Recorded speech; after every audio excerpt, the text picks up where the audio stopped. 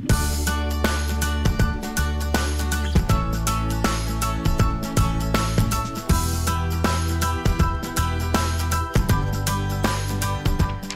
guys, my name is Tammy Moniz and I'm with Surfers in Residence at the Outrigger Waikiki on the beach. And today we have a special guest here, my friend Kelly Slater. Welcome. Thank you. To Outrigger Waikiki. Yeah, I'm so stoked. Thanks for coming. No It's problem. very special of you to take the time out to, come here and talk with me. No problem. Yeah. Well, Kelly, if you guys don't know, this guy is a super special guy. I know a lot of what we talk about is the history of surfing and what it means to Hawaii and Dukanumoku and or the kings and queens. It's a sport of kings and queens. But what Kelly here, sitting here, has done for surfing, professional surfing, in the last few decades. How many decades? Been around a while. I've been around Hey, a while. I watched Tony Moniz in the 80s in Florida surfing a contest at Singer Island. Right? That's my husband. And we still, I think you had autographed something. Yeah? I got it, 1982, I think I got Tony's autograph. And how old were you? 10 You years were old. 10? Yeah, I saw that little smiley face, Tony Moniz smiley face. Well, what's special about this guy is, and many things are special about him, but right now just, he is really, for me, I've watched professional surfing transform. And Kelly, you've been like, I think you're really in your teenage years when I kind of, started dating Tony. And so I watched you become this, young star that could have went on tour quickly in probably where you're 16, 17 or so. I don't know. You were pretty young. Right? I got on tour when I was 19. You were 19, yeah. But you could have, I remember that you could have, but you didn't because you wanted to finish school or your mom wanted. What was that about? I didn't because I finished school. Like when you're in school. Oh. When you're in school, you're like, yeah. oh gosh, I want to go. Yes, I actually wanted to move to Huntington. Strangely enough, not that I love Huntington Beach. No offense, Huntington Beach, but they had a surf program in the school, and so I thought, I can go out there, I can get more surf time in. Plus, there's more waves and all that kind of thing. We didn't really have that kind of curriculum in Florida at the time. But yeah, I wanted to finish high school. Graduate with all my friends I grew up with and all that stuff. And so I did that and then went on tour in 91. I was 19 years old and been going ever since pretty much. Yeah, it's been going on for a long time, and you've been not only going, but you've been going in a big way. Like I've watched surfing's whole rules and judging system has changed dramatically. And I think that you've been a big part of a lot of it. You want to share what part, your input into surfing to make it the way it is now, why it's beneficial? Yeah, well, I think all the surfers that come on tour, all the young guys, I don't know if there's such an obligation early on, but I think it's important to get involved with your sport and understand. Obviously, you have to understand all the rules and reasons that were made and all that kind of stuff, so you know how to interact within the sport, but also where is it going? And I think that's the really key important thing for younger surfers or younger people in sports is to help guide the rules for surfing as the scoring, because that's the guys who are determining what good surfing is and what great surfing is. Those are the young guys that are coming up. They see what the future is before it happens, right? So I think it's important to get involved within those conversations early on. To get too involved in all the politics and that kind of stuff is not important until you're kind of a little older. So, formulating what your sport is while you're in your career is important. If you've waited too long, it's going to be too long, and it's somebody younger than you is going to kind of come and dictate what you need to do. But there's a fine balance there. You don't want to get too involved because you want to focus on your sport. So I've always tried to throw ideas to the tour and associations to improve what we're doing, to make it more visible, or look, when our generation came along, we're now coined the momentum generation. Yeah. When was that? That was, well, Taylor Steele started making movies of us in the early 90s.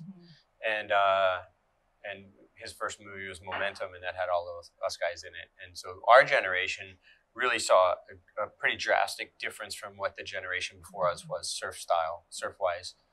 That was really the time where it went. There was kind of a line in the sand. You either could do aerials or you couldn't. Nowadays, everyone does, and everyone has to be able to. But back then, it was like you were either kind of the old school power carving tube rider, or you were taking that and transitioning it to the air also. So there was important conversations for us going on then to try to bring the judges up to speed with where it was going and what it was and what the difficulty levels were and all that kind of stuff. But and that keeps evolving. Yeah, and I've watched that happen. It's been really really awesome watching all that progression and knowing that you're having these conversations. Like I remember too, like and it doesn't surprise me that you, even if you're 11-time world champ, and is there anybody that has more titles than you, world titles in sports? Oh, in sports, yeah, there are. There's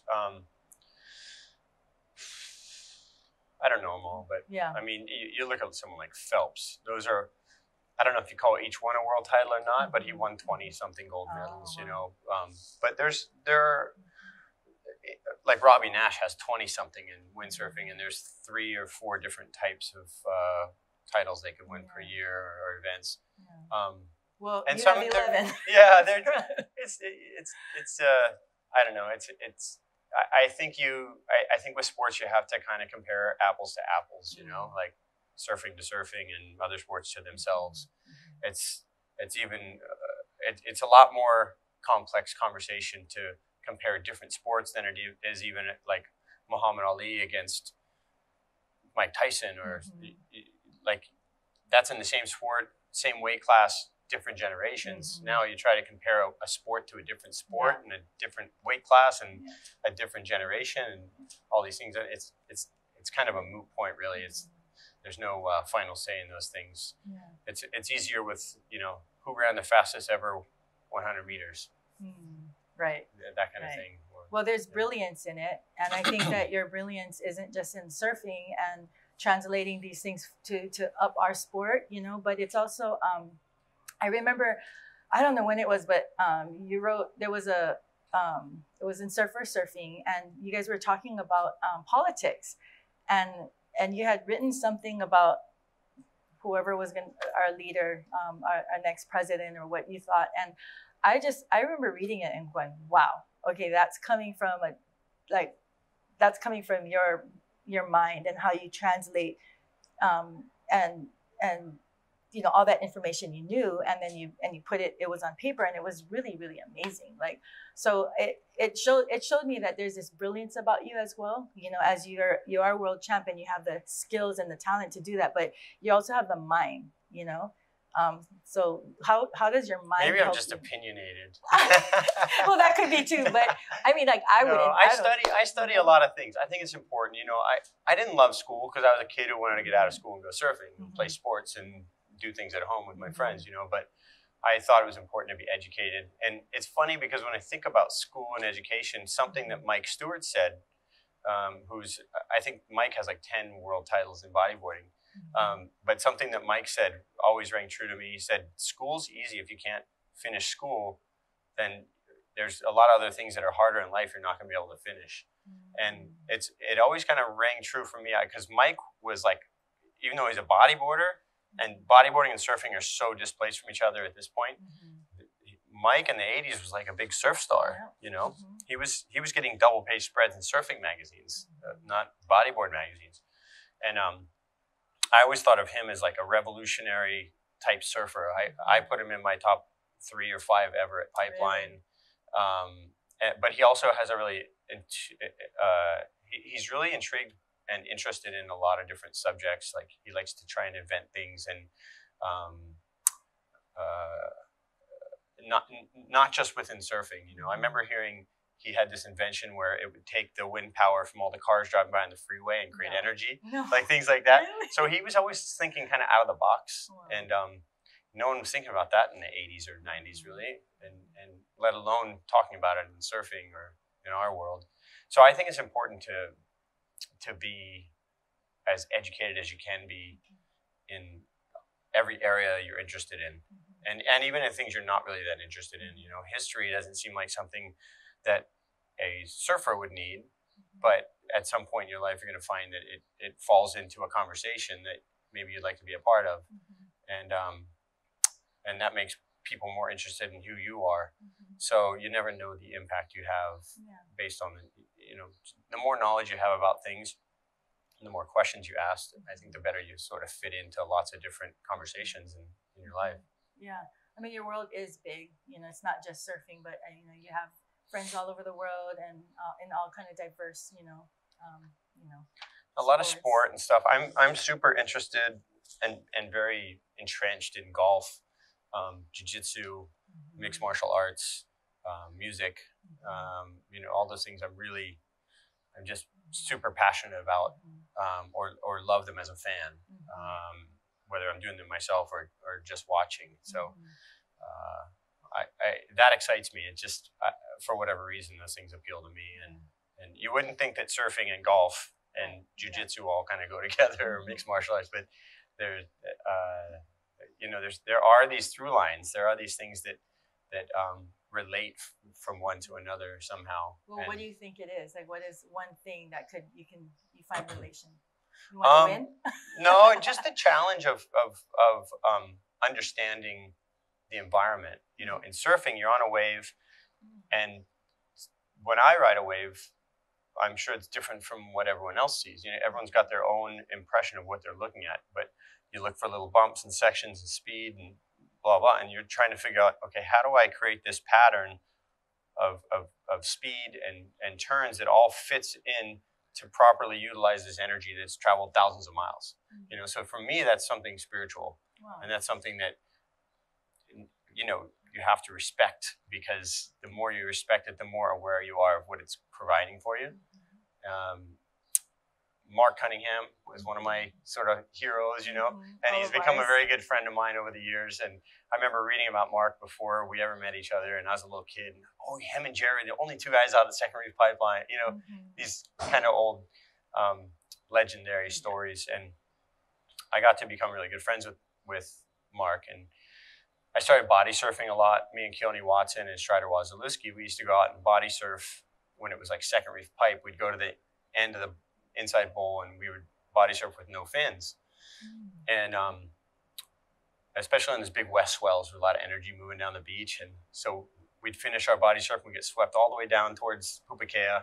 And we'd come running up the beach, and he'd come down. He was still lifeguarding at Pipeline. And he'd come down and yell at us, "What are you guys doing? Where's your fins at?" And I go, and he's like, "Why don't you guys ever wear fins?" And I said, "Well, what are we going to do when we lose our board? Got to swim in.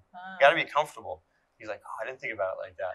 But one thing Mark always said to me, he said he liked the way I surfed Pipeline, not because of my tube riding or any of that. He said he liked that I didn't kick out after I passed the body surfers. He goes, nothing makes me more frustrated than when a surfer goes past me and just kicks out and doesn't ride the rest of the wave. He goes, "I see you ride those waves all the way down to Aukai, and you use all that energy, and if I'm not going to get it, I want somebody to use it the whole way." That's so interesting. And so when you body surf, I'll go out of Pipeline and I can get sets. I'm up there in the pack and I get my waves or whatever. But when I go body surf, I'm instantly at the bottom of the pecking order, right? I'm instantly down. I'm like hitting the trash. I wish I could see that. Yeah. I'd like to see that. Actually. So I went out there recently, and it was like a small day, and I was body surfing, and I was thinking, okay, like I'm on the shoulder from like the beginner bodyboarders, and like the waves are only like head high this day. And I'm thinking, man, I can't even get a wave. How frustrating is this? But I can go out on a 10-foot day pipe and get a big barrel. I want to see that. I think those kind of things are a good way to humble yourself, and then you respect the ride you get, But Mark saying that to me when I was maybe 20 years old, it made me feel good, because I was like, oh, one of my heroes is kind of checking me out and seeing what I'm doing. But he also kind of taught me a lesson by saying that. Nice. And I always keep that in mind, especially in those real west swells at Pipeline where the wave keeps going. I'm like, I'm not kicking out before the sandbar. Those are like the best novelty waves out there. So. That is awesome. So Pipe is obviously one of your favorite waves. Yeah. What do you, as far as when you're on the surfboard, why don't you kind of share with us what do you feel? What are you feeling? What I feel? Like, why is it your favorite wave, and what is that feeling that?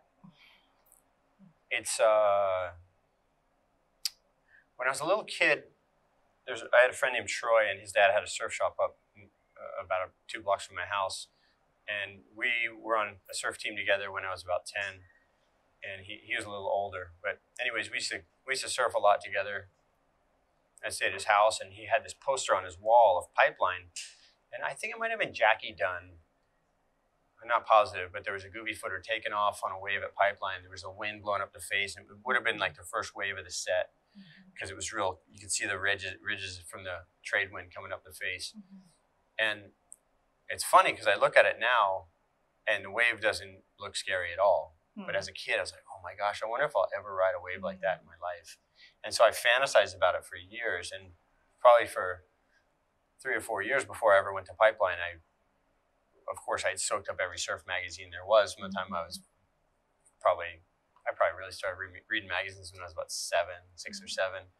But thinking about Pipeline and the reality that I'm going to go to Hawaii, I'm going to get to see Pipeline one day, and having all that buildup inside as a little kid, just all the nerves. When I finally got here in 1984, the first day I got here, we landed at night.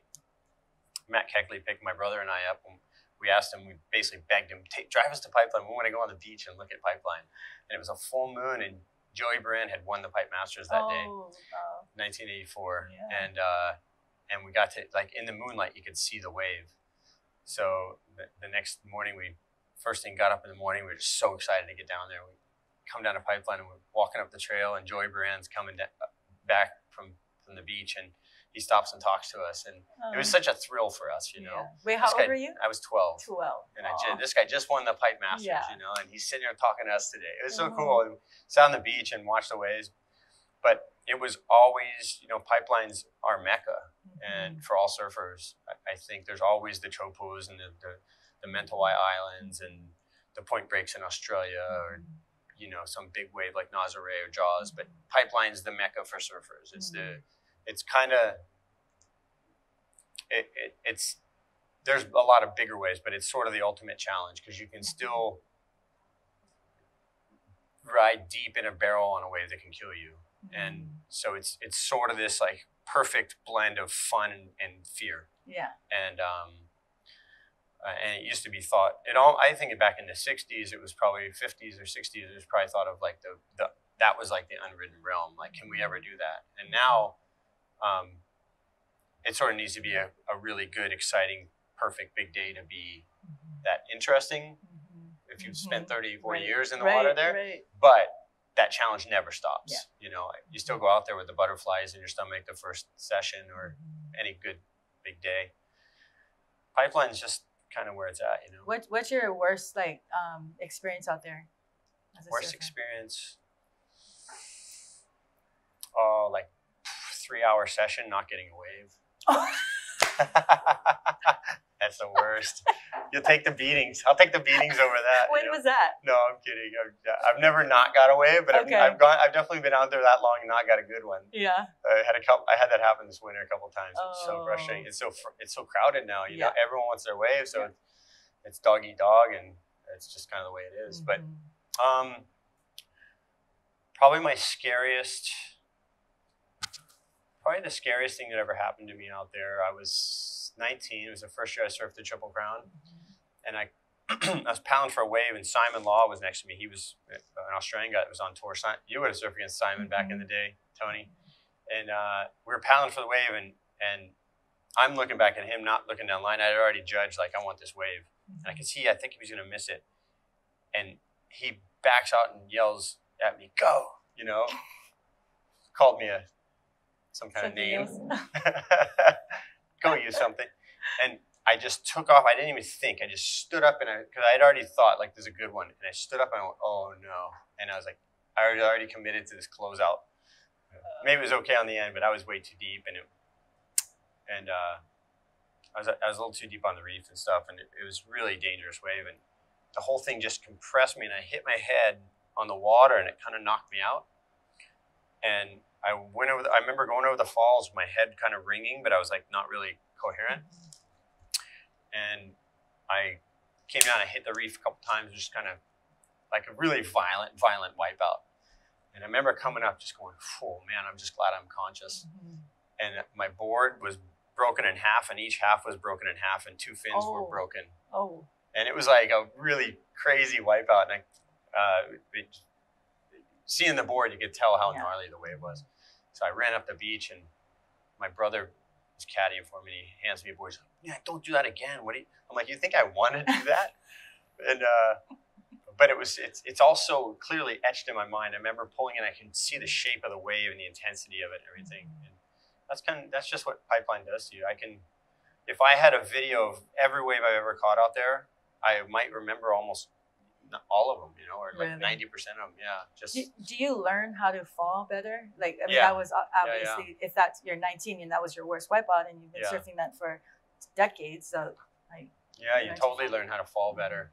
You learn which ones you need to dive off and dive down inside the face. Other ones you can ride out and fall deep in the tube, but it just depends on the shape and the speed you have and all that kind of stuff. But you start to understand where all that energy is going, and it really is like a tornado or a hurricane. Like the eye wall is the intense part, and everything out beyond that is like sort of getting safer and safer. And as long as you're not in the beginning of where the lip's pitching, you're generally okay. Like if that lip lands and you fall in the face there and get sucked over, generally you're going to be okay because a lot of the energy is used.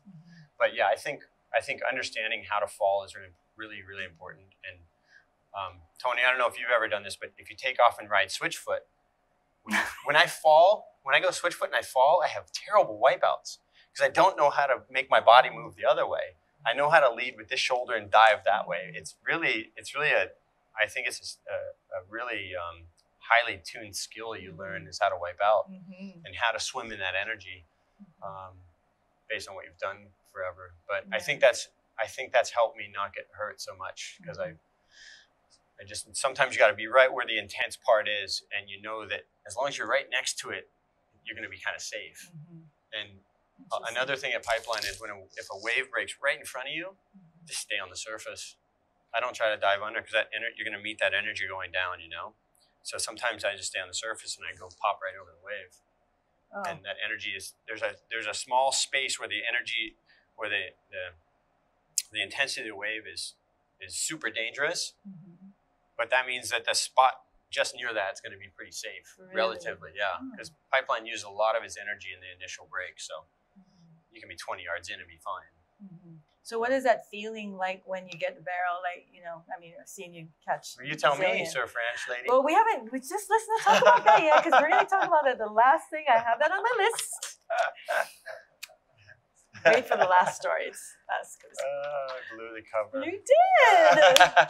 You can edit that. Edit out her hitting me too. So tell us, people that maybe got barreled once in their life, or none, what it's like. Why do you guys chase after that? I mean, every surfer wants a barrel. Why? I don't know. I guess you could make a really great argument that surfing itself, but specifically big barrels or a barrel is a drug, and it's something you just can't get enough of. And luckily it's healthy. Well, what do you feel though? Why is it that? Like, why is it that? It just alerts all your senses, especially your visuals.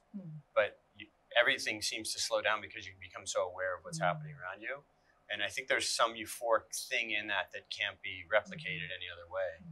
Like literally nothing else can make you feel like that does. Interesting. And somebody asked me about that recently, and I said, I wonder, my buddies Drew and Johnny I grew up with that don't surf. I'm like, I wonder if they ever feel that in their whole lifetime, like that feeling, catching a football, like serving an ace at tennis, or what things they do. There's no way those things feel as good. It's just there's something about surfing and just being part of what's going on in the elements that is irreplaceable with anything else. Because it's just that little moment, that one little moment, that whole time you're out there waiting and waiting for that one little moment, really. Yeah. It could be hours, and then you get a 5-second long ride that's like you remember your whole life. Stoked. Yeah. So before we go on to more personal issues here. We're going there, huh? Yeah, we're going. Okay. No, personal issues. Not personal issues. Personal, like, me and you, friendship. experiences, Yes. you know, right? So, but you have you have your hands in a lot of things. You know, one of it is Outer Known, and it's you know, it's can you share with us why you did that and what's important with how you built your brand and what that brand, you know, yeah.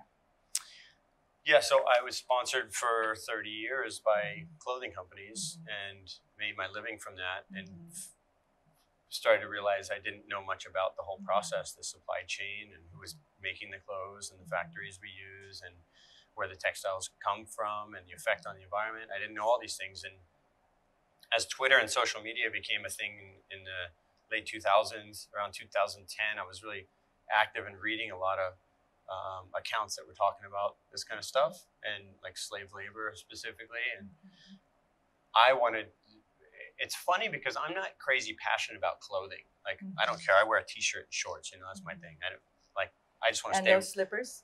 And I don't even have slippers today. No, I'm actually making some right now. I'm sort of passionate about slippers. It's just funny. But clothing specifically, I'm not super passionate about, but I'm passionate about the industry and about more about this process. So to me, the important thing when making Outer Known was that we have a thing called For People and Planet. And so for me, the social compliance, like taking care of the factory workers, making sure that they have a clean, healthy place to work. They work the right amount of hours. They have a living wage. All those things were, that was, to me, that was the focal point for creating a company. And we had a specific person at Outer Known. It's a new person now, but when we started, a woman would go to every single factory we would work with around the world and make sure that not only was it on paper, but she saw what the conditions were like. Wow. I mean, there's just things you don't learn about clothing, like the fact that some people will be basically held hostage to work 16-hour days. They rarely get like a bathroom break, or it's not a clean working environment, or it's not safe. They'll take their passports so that they could never leave the workplace, that kind of thing. Really? Yeah, it's kind of wild when you start to learn and see the whole picture. So to me, that when I started to learn those things, that became the most important thing for me. Wow. And then, you know, I would say basically in line with that was the environmental impact of doing clothing. And there's a crazy statistic, I don't know offhand, but if you heard how much waste from the clothing industries goes into landfills, like every single minute, it's like the size of a football field every minute, nonstop forever, is always going into landfills. It's an astounding amount of waste that gets created. So those are things that we wanted to address. No, the world doesn't necessarily need another clothing company, but if the clothing company does it better and takes some of that pie away from the other ones, then yeah, it's probably a good thing. I think I remember, was it in Bali where all the rubbish and everything was? Yeah. I spent a few weeks with your son over there, with Josh over in Bali this year. We went over to Sumbawa together. Nice. And yeah, we surfed a lot together. That's so awesome. Went to Waikiki Peak and stayed together at Uluwatu and all that. Yeah, but the garbage situation in Bali is a real thing. Luckily, it's starting to get some visibility. And some people, there's an Instagram account I've been following. I should get you that so we can link it. But they've been doing some really great cleanups in the rivers and beaches and stuff over there. Like amazing stuff they've been doing. Nice. Okay, so let's just turn the corner to one thing personally. Like I feel like that I experienced from you as a friend. You know, like you've always, since I've known you, you've always been very respectful to us, to Tony. You've had a lot of respect to Tony always. You know, we didn't get to hang out and do a lot together, but we always felt, you know, great respect for one another.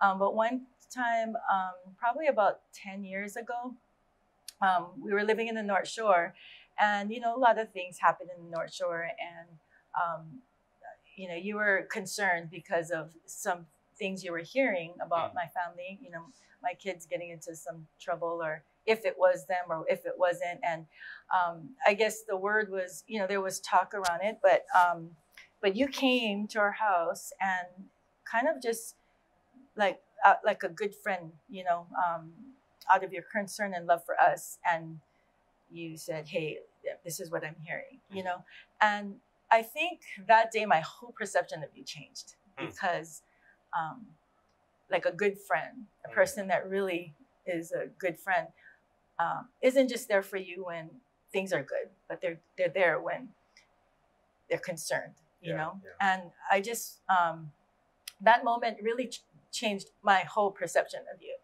personally, because I felt like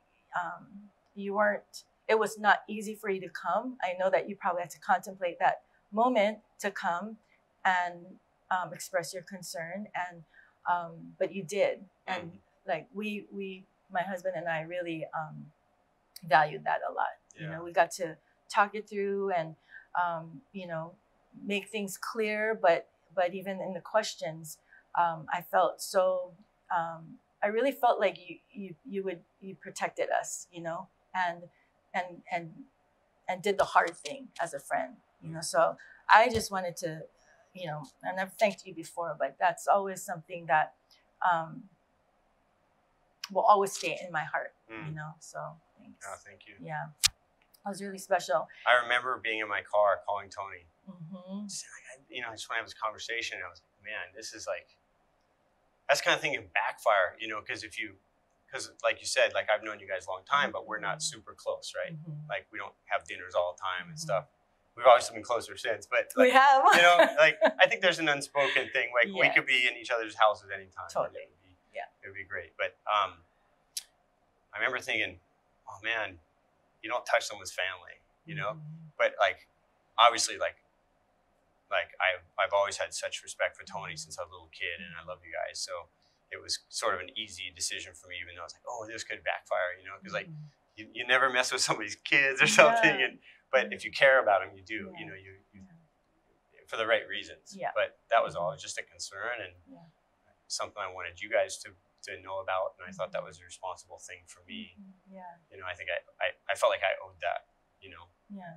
So. Yeah. And I appreciated that. But I think it was, it was obviously made us a bit closer, and I don't think it was anything bad whatsoever. Yeah, so, that was awesome though. Yeah. But that's one thing about the surfing community that I feel I always like appreciated is like, in the surfing community you might have your little wars, but we protect each other. You know what I mean? Yeah. Like we protect each other. I think about that a lot with me and Andy. Yes. It's like because it's such a small world. Like there's a lot of crossover, very good friends. Yes. And we were like such different people.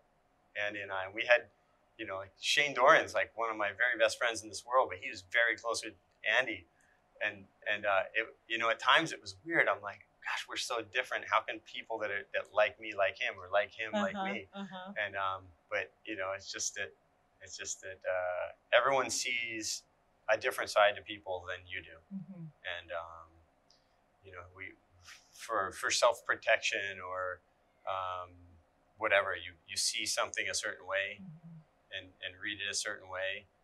And I look back now and I see things a lot differently than I did then.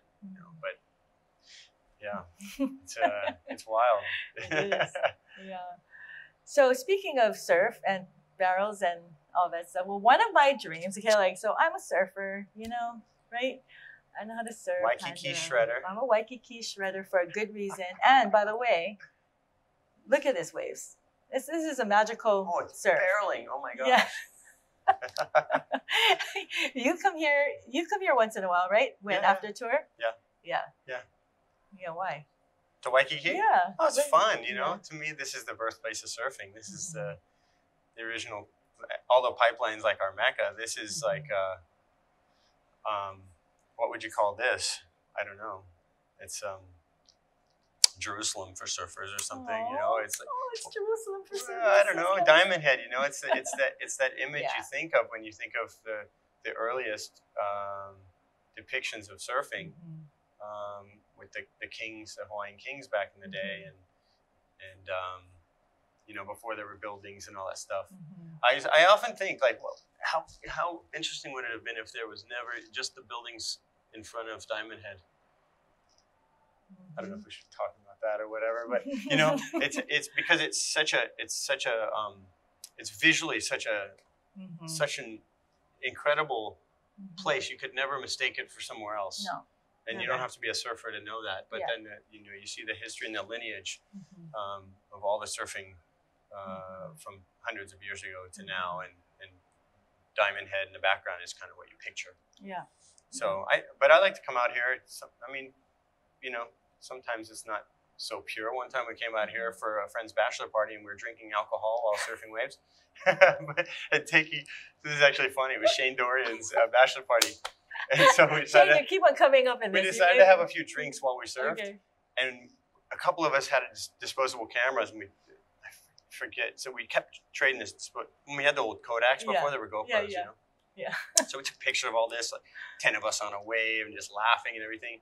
And we came up and we were in the showers and we were all just laughing. We put the camera down and we just left. We lost the camera. Oh. And somebody took it and developed it and knew us and got it back to us. No way. Yeah. And so we ended up getting these pictures from cool. Shane's bachelor party. But it was really cool because it was just like an afternoon thing we did. But it was so funny. We're just running each other over at Queens over here. That's sweet. That's good. That's pretty pure, I guess. Yeah. A couple beers doesn't matter. No. we don't suggest you do that, though. So from the most beautiful natural place in the world to something quite not real. I mean, man-made. You know, your wave pool. Yeah, like the opposite of. Like the opposite, right here, right? In the middle of the desert. Cow fields, yeah. Cow fields, yeah. So you have. I mean, and I'm sure you were. I could just imagine you like in the middle of like wanting to create this, and then your brain going and thinking like, how would we do it? Like, what would we do? And get like talking to all these engineers and figuring all that. Like that seems like that must have been a really happy place for you. Yeah, I mean, I think you know you love something when you really like you can't sleep at night. Yeah. You know, and that's how well. Surf ranch specifically, but just making waves in general was for me for so long. We obviously understand the equation now, but trying to figure that equation out, you know, it's like back engineering what we want back into how we do it. And yeah, we spent a lot of time talking to scientists and sort of and their students and researchers from USC for a long time, and basically I basically sat down with the three head wave scientists at USC and just said, here's what we're trying to do. This is what we want to create. This is kind of the type of wave we want to have. Do you guys have any idea how we do that? And so they sat there and talked about it for a while. And the two oldest guys, they were, I believe, in the late 70s, early 80s. And they sat there and they were kind of humming and hawing about it. And they had differing views on it. No, this is how you do it. No, this is how you do it.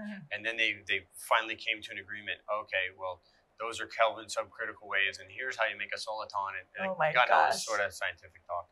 But that was really fun to see a problem that we had being brought to people who understood how to decipher it and solve the equation, you know. And they weren't surfers, right? They weren't surfers, no. And the scientist we have working for us now, who was one of those, he was the youngest of the professors there. He was probably in his late 30s or 40 years old or something when we started this. And it was that sort of goodwill hunting moment where there's the equation on the chalkboard and somebody's got to figure it out, and these guys figured it out for us. And it was really cool. And I mean, I get a lot of credit for, you made this wave, but you know, the truth is the devil's in the details, and you know, I didn't come up with that equation. I just knew what I wanted, and they knew how to make it. Yeah. So it was, you know, as a surfer, anyone can go, I want this wave. It looks like the Super Bank in Australia, and it breaks in this shallow water. But to make the swell that hits that thing is a whole different thing that you know is out of my league. Yeah. And but luckily when I embarked on that, I didn't think that I can do this, but I thought I have the networking to do this. And so that's why I felt not a responsibility to anyone else, but just like to myself. I had this idea, and I think I can make it, and I can sell this vision to the right people. And then when they see that, they'll agree that it's valuable, and and it's going to be super fun, so and valuable meaning like worthy, you know. So it's been amazing to be able to take friends there, like yourself, and you get a request, and somebody goes, "Hey, I want to get barreled," you know. And you got barreled. And, well, I've surfed since I was 20, so that was like, what, 10 years? But anyways, I surfed since I was 20. 5 years? Yeah, just 5 years. But I've been surfing for a while, and I've never gotten barreled. I got close. Like, the only close I got was right here at Queens, and Tony was behind me, and he was like, pull in. And I was just like, but I heard it right. You closed your eyes, huh? No, I don't know. Maybe I did, but I heard it right behind me. I know it wasn't even here. I knew it was here, but I could almost feel that. You know, like this, but I didn't get barreled. So I've always wanted to get barreled. I'm like, oh gosh, I'm getting older. I'm going to get more scared to like get guts in, you know, like even know how to pull in, because I surf like way out there instead of back here. And so I was like, when I saw that barrel, I was like, oh, it's like I could study it. So I did. I told you I studied it. I studied it, and I'm watching. I'm like, okay, here, okay, there. I go, ooh, I think I could do it, because it's the same thing. I don't have to like feel whatever. It's like I just can study it. So I was like, oh, you know, I really want to go. This is my dream to get barreled before I die, you know. So I shared with them, it's my dream. So we get the call one day, and I'm like, yes. And it happened to be the contest, right? Yeah. Was right before. Was it a contest? Oh no, was it a contest? It was in September that we went, wasn't it? Oh, I know. It was a practice session. Maybe, Seth had to practice. My son is on tour around the same time, with Kelly, and there was a practice session, and then Kelly invited us to his day. So not only did we get to go, but we got to go with when you were there. It was so fun. Yeah, I get a certain number of days every year, so those are fun, because I have this like laundry list that I don't think I'll ever get through. Yeah.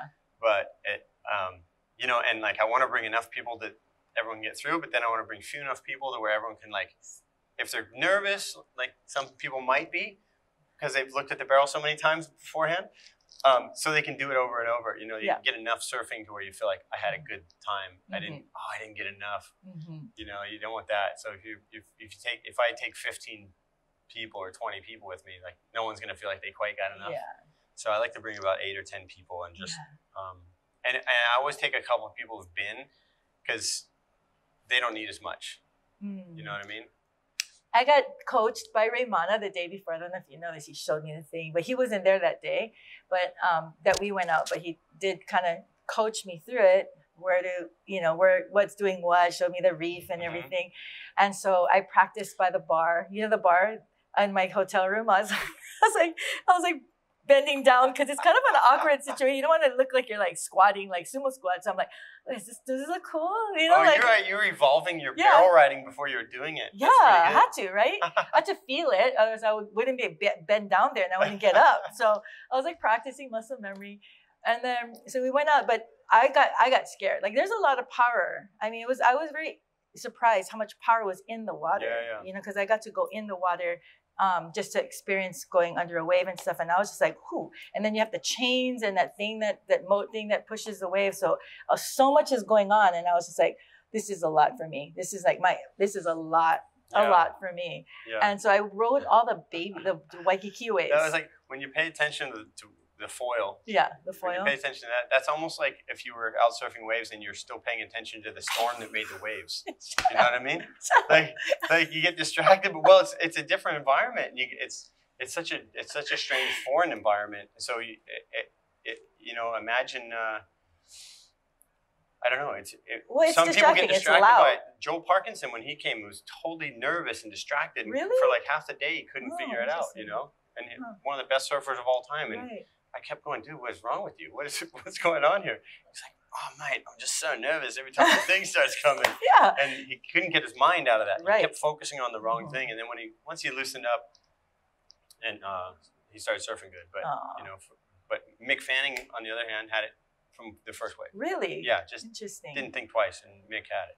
So, but you know, different people. Same with Steph Gilmore. Her first wave, she flew from Africa, Got there, first wave. She hadn't slept in like 2 days. Got there, first wave, got barreled for like 30 seconds. Oh, wow. It was on the old iteration of the wave when it was a barrel the whole way.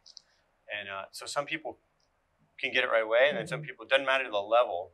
You know, there've been beginners that, like the guy who owns the lake next to us, the wakeboard park,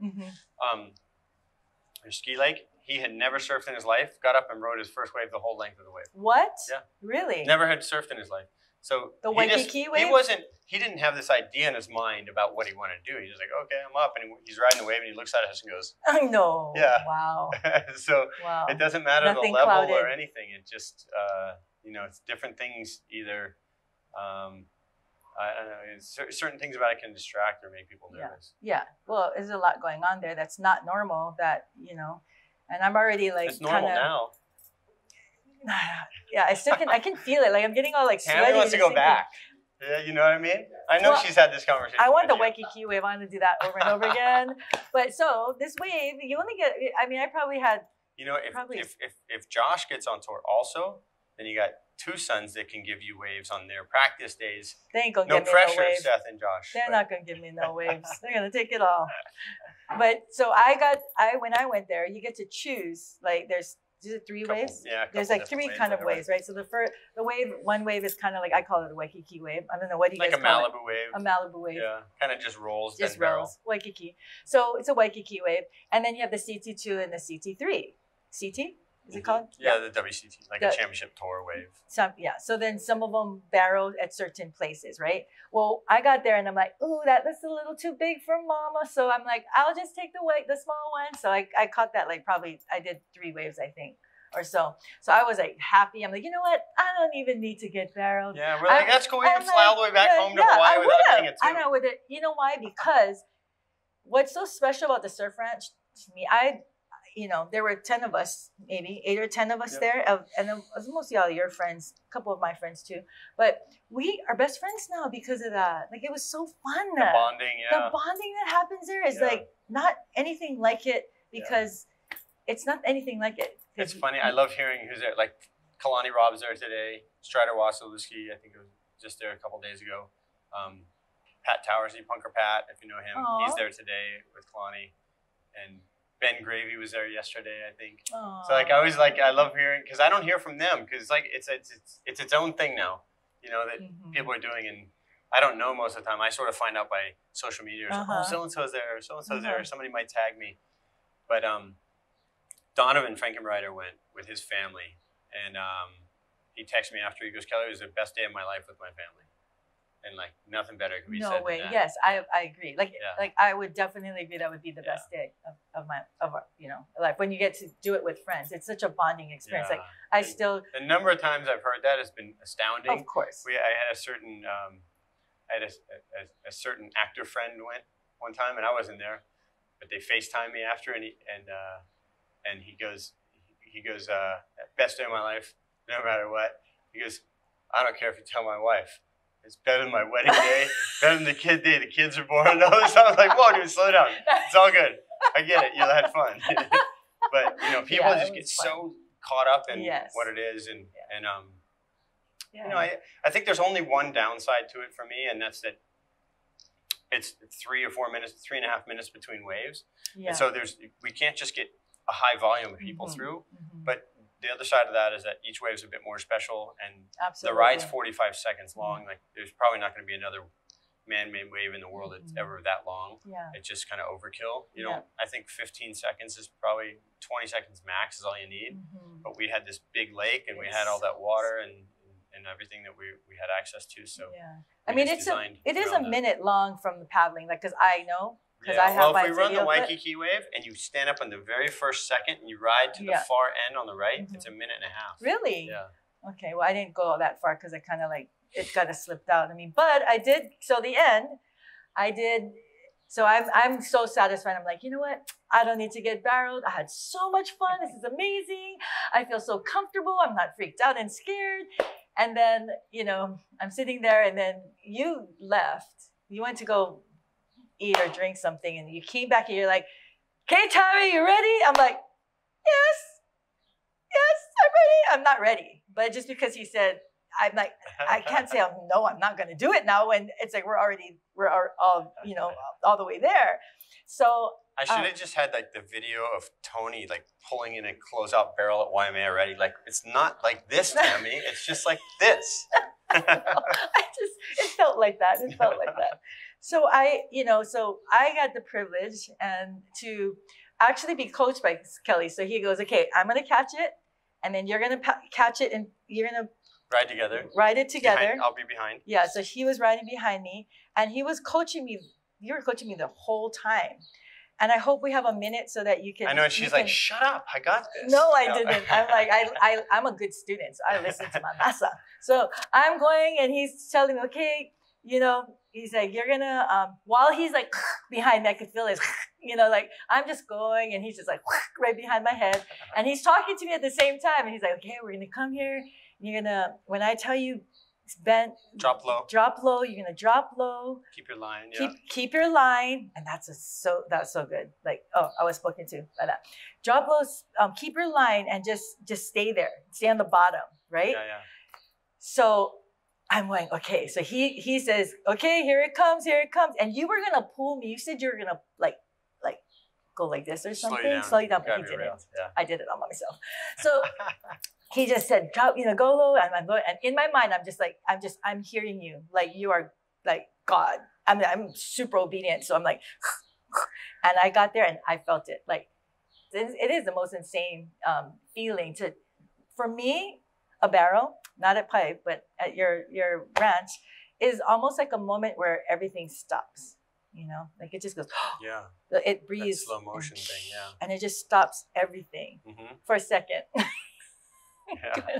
And then it's over. And then I'm so happy. And then that was awesome. And we had a beautiful day. And I still DM some of our friends that were there. Oh, yeah, it's so fun. It's so good. So, anyways. We took a long time. I knew it was going to. It's like 4. I'll say, I've gotten Kalani barreled on that a couple times, right? So I learned going doubles, instead of having her up on the nose in front of me, have her stand between my feet, and I can turn sharper and have more control. So, and also like, instead of me being in the tube and her being in the pocket, like we can both be in the barrel. Yeah. You know what I mean? Yeah. When you're on like an 8-foot board or 10, I mean, she and I can ride like a 7-2 together. Really? Yeah. And, well, she's so tiny too, yeah. Yeah, but so now we're like one unit turning as opposed to two, doing a long stretch out turn. Because if I make a little mistake and set the tube up wrong, then I'll outrun it real quick or whatever. But with her as part of my weight, I can stall better and have more control. Yeah, so she and I got a couple nice barrels. We've had some wipeouts too. I told her, I said, listen, you're gonna have to pay the piper too if we want to get barreled and get that feeling. Like, you got to risk having a bad wipeout. Board might hit us, or we might hit the bottom. Did she freak out, or is she okay? No, she trusted me, and she was just like, whatever. I'll just hold my breath and just wait until you lift me up. And one time we had this wipeout in the middle section. Yeah. We just read the wave wrong, or whatever. I didn't get her up quick enough, and we fell, and we got sucked over the fall like this. And as we're going up and over the lip, I found her arm, and I just pulled her like to me. But if not, and the board hit us too. Like the board hit both of us, and then I thought I lost her. And you actually, it's really strange how long the wave can hold you down. Yeah, that's what everyone says. And you can hit the bottom really hard. Yeah. And so I grabbed her, and we got held down a long time. But I hit my elbow really hard on the bottom, and I didn't want to protected her. Yeah, I didn't want to let her know. I was like, I think I actually got hurt. But I was like so freaked out when we came up, and I'm like, "You okay?" She's like, "Yeah, I'm fine." What do you mean? And I'm like, "I just got smashed." Like, was that the one? Because I remember you posted one that you guys were so deep and you were there so long, and I'm like, "Did you make it?" Day, and you're like, "Bro, we ate it, right?" We had some wipeouts too. Yeah. But we made one kind of fun, and then I was like, "We can get deeper." So we went, and the one she posted was the one we got a little deeper on. And she was like, "Oh my God, I saw it! I looked up and around, and I saw a lip over here." Awesome. And so it's definitely a foreign thing for people. But she knows surfing well enough. She surfed throughout her whole life to where she understood the fun in it. If you did that with somebody who's never been barreled, they might not understand how difficult that was. It's like getting a hole in one the first time you play golf. Playing for 30 years now, and I got one about a 70-yard hole. I don't even consider it a hole in one. But no, and all those ones I'm trying, it never happens. But yeah, it is something that's it's good. It doesn't happen often. You got to go search for it. You know, we search the world for tubes. Yes. And that's what makes them so special too. Yeah, that's so good. Well, you're special friend. Thanks for joining us. Love you too. And we are here at Surfers in Residence, the Outrigger Waikiki. And this is Kelly Slater. I'm Tammy Moniz. Catch you next month.